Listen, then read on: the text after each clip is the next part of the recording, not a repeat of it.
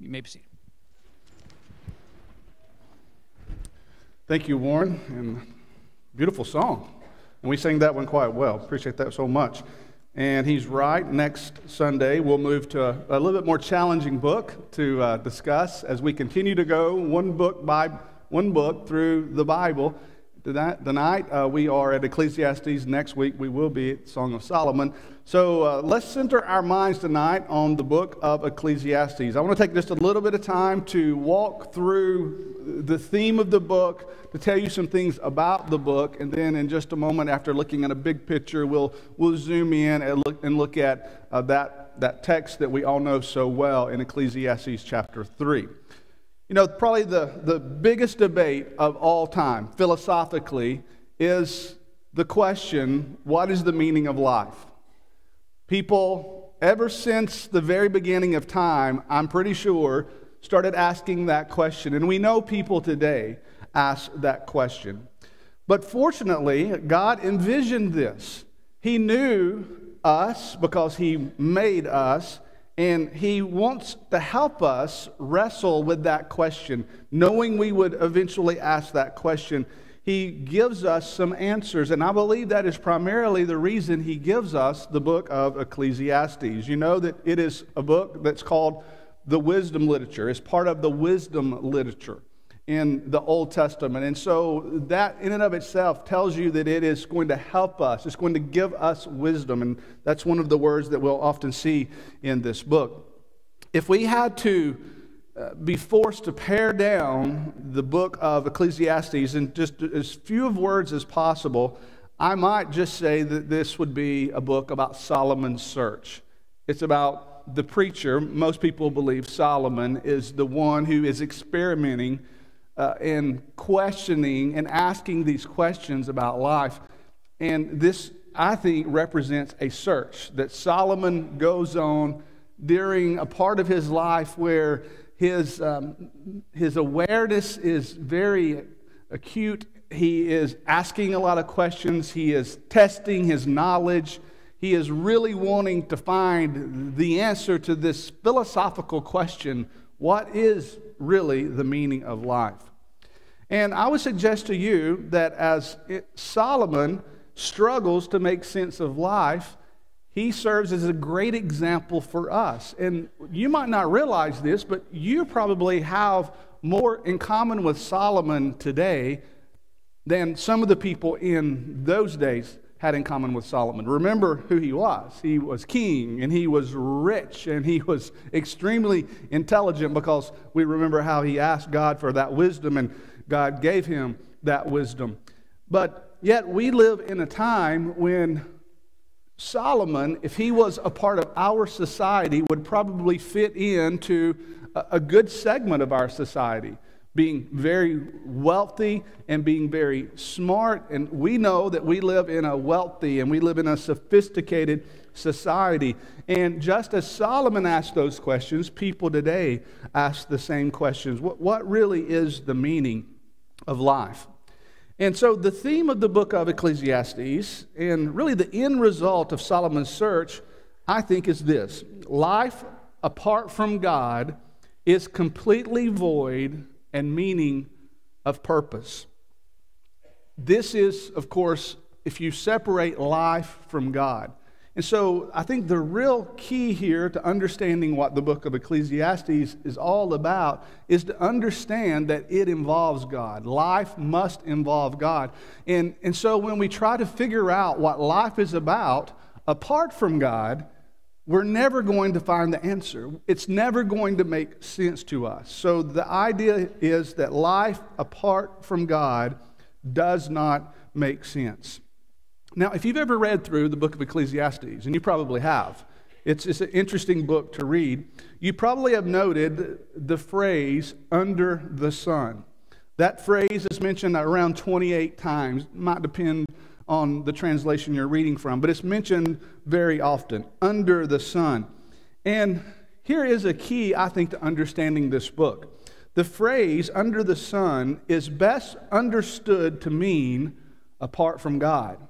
So in other words, when you're reading in the book of Ecclesiastes and you come across a verse that says something about under the sun, if you would really read that with the understanding apart from God, it might open up some new meaning to what this book is all about. Let me give you a couple of examples of that. If you go to chapter 1 and look at verse 3, it says, "What does man gain by all of the toil which he toils under the sun?" But if you read that with the understanding apart from God, it seems to make a lot more sense. And then if you go down to chapter 1, verse 14, where he says, "I have seen everything that is done under the sun." So let's read it like this. "I've seen everything that is done apart from God, and behold, all is vanity and striving after the wind." So I think the real answer to the question, what is the meaning of life, is really answered by Solomon as he asserts life apart from God is meaningless. If you're trying to figure out life and you remove God from it, life then will never make sense. You will never find the answers that will satisfy you. But that is, like I said, a big picture look at what the book of Ecclesiastes is all about. But what I want to do now is to zoom in a little bit. And so if you have your Bible and you have it open to Ecclesiastes, go to chapter 3.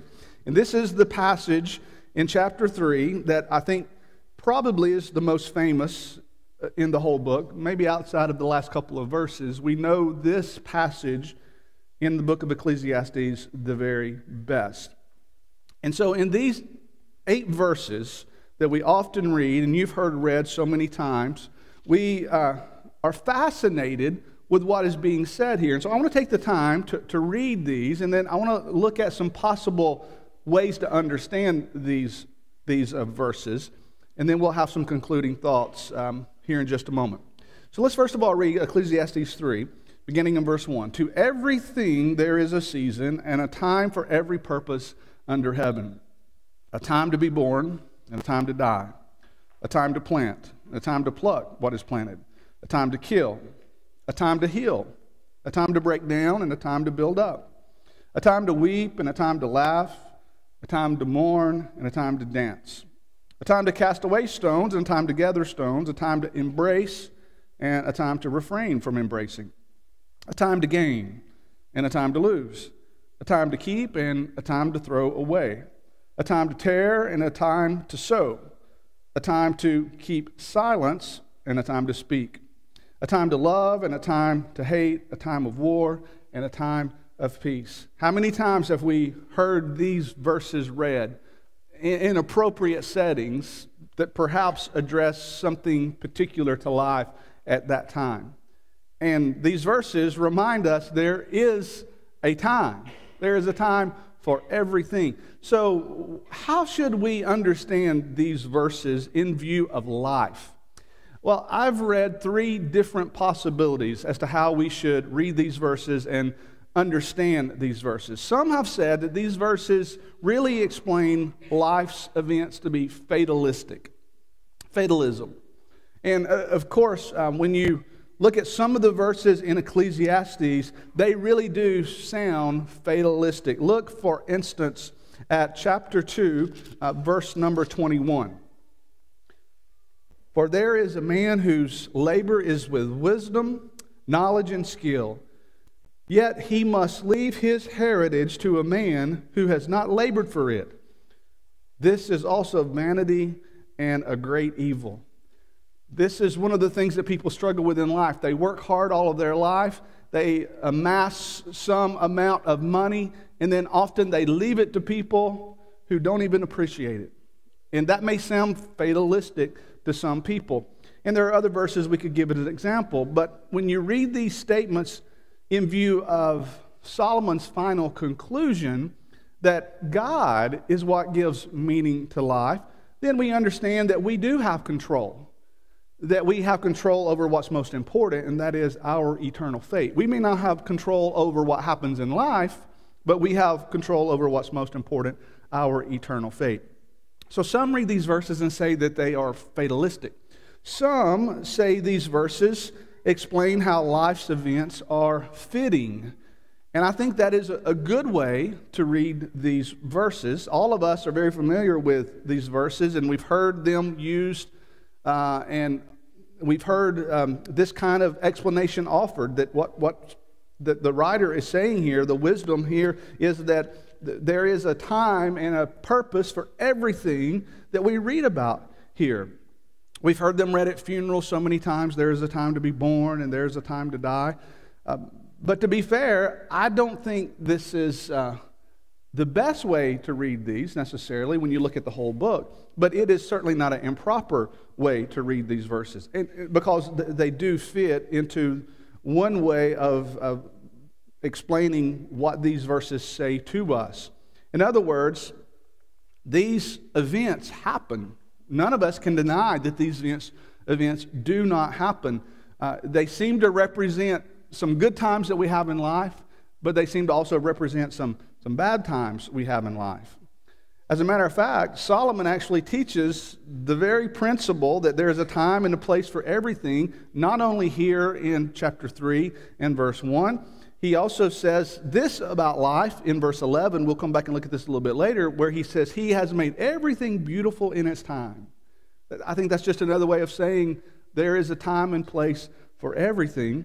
And then down in chapter 8 and verse 5, it says, the wise heart will know the proper time and the just way, for there is a time and a way for everything. So this is a proper way for us to understand these verses, that they're saying to us that life's events are fitting. However, I would offer one additional thought to how we should read these verses and understand them. I think these verses also explain how life's events are frustrating. Because when you read what is being said here, it represents goodness, it represents what's bad, it represents the high points of our life, it represents the low parts of our life. It represents some things that we have control over and some things that we have absolutely no control over.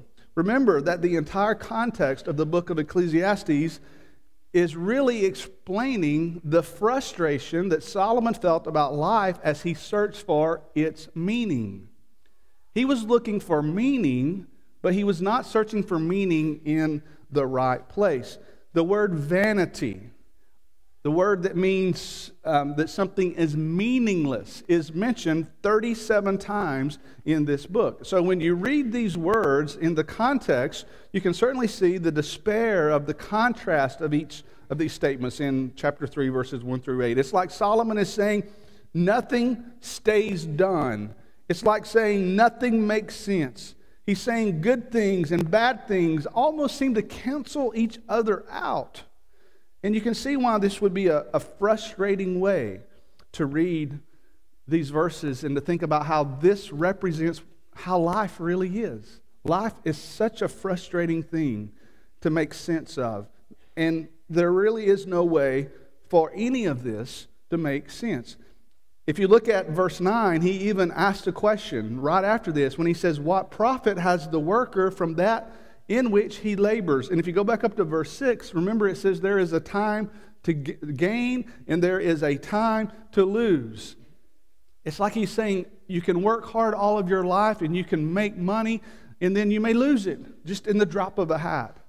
So you can see the frustrating way that Solomon is referring to life, thinking about life. And yet we know that there is more to this book.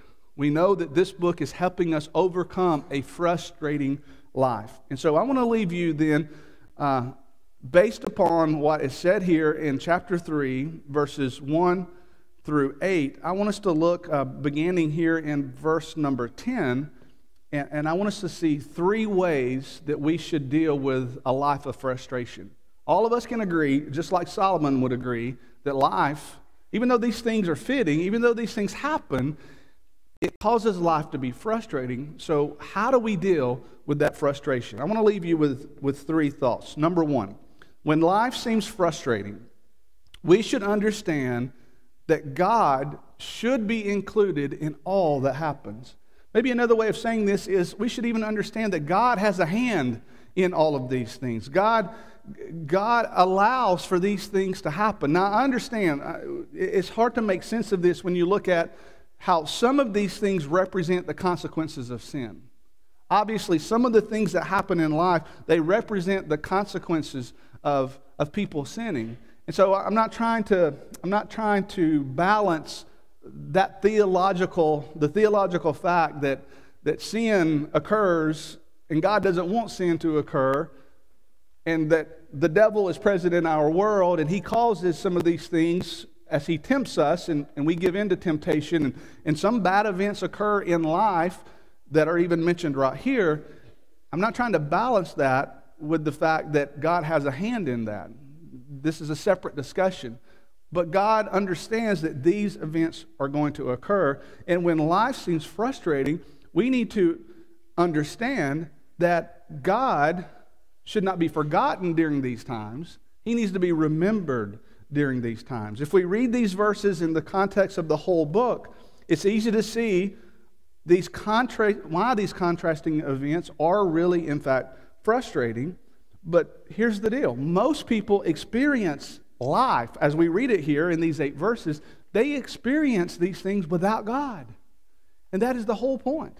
They are trying to experience life and trying to get through life and trying to make sense of life.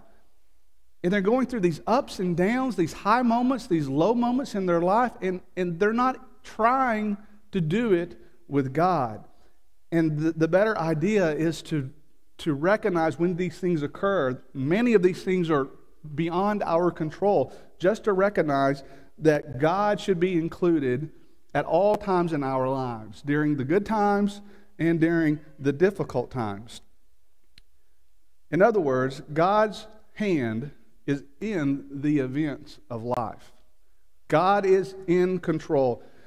These, whether they make sense to us or not, are a part of the way the current world exists. And we then go about being involved in these things. We have our hand in these things. We are occupied by these things. The ESV says in verse 10, I have seen the business that God has given. The New King James says these are the God-given tasks with which the sons of men are to be occupied. Another translation says that these are the various kinds of works that God has given to mankind. And so we're going to be involved in these things. These things are going to happen in our lives to some degree or the other, and we need to make sure, even though they make life frustrating, we need to make sure that we're remembering that God should be a part of our life when these things occur. Second thing, when life seems frustrating, we should understand that there is actually value in all that happens. There is value in all that happens. Look at verse 11, chapter 3 of Ecclesiastes, verse 11.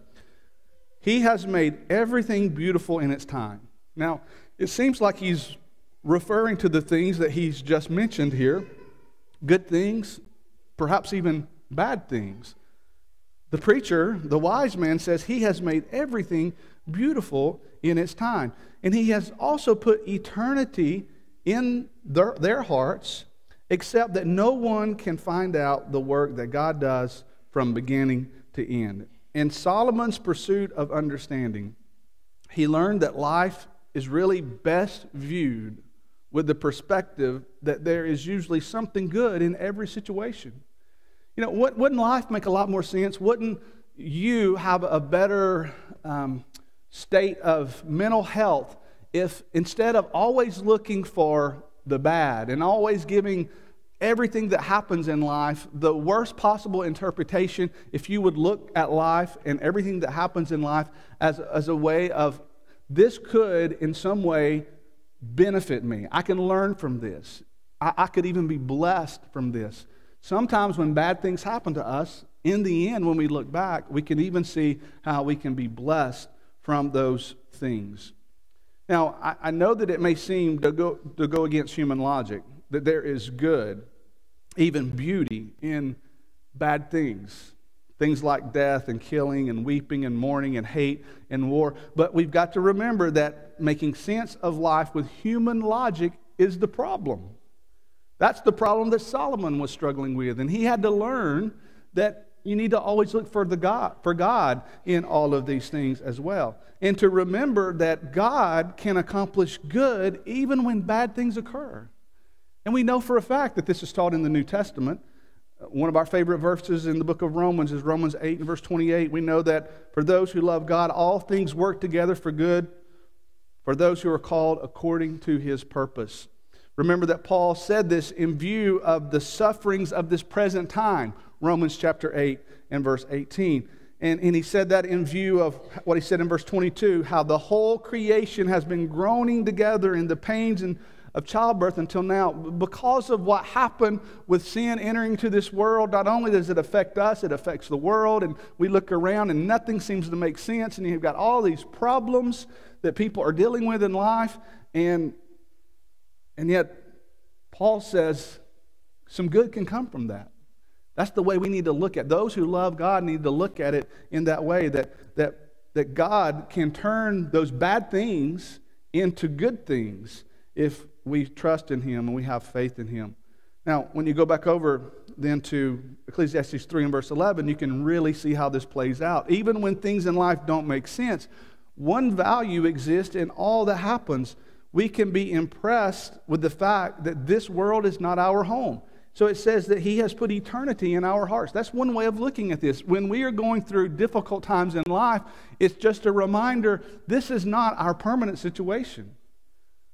We have eternity, and God's put eternity into our hearts. And the difference in believers and non-believers is how the attitude we have about these things and how they occur and how we feel the absence of understanding. It's been said that God made everybody with a God-sized hole in their heart. And so when you're frustrated with life, what you're filling that hole with is going to make all the difference. When you fill that hole with God and you trust that what He says matters, what eventually will unfold is in His hand, you're filling that absence, that lack of understanding with God.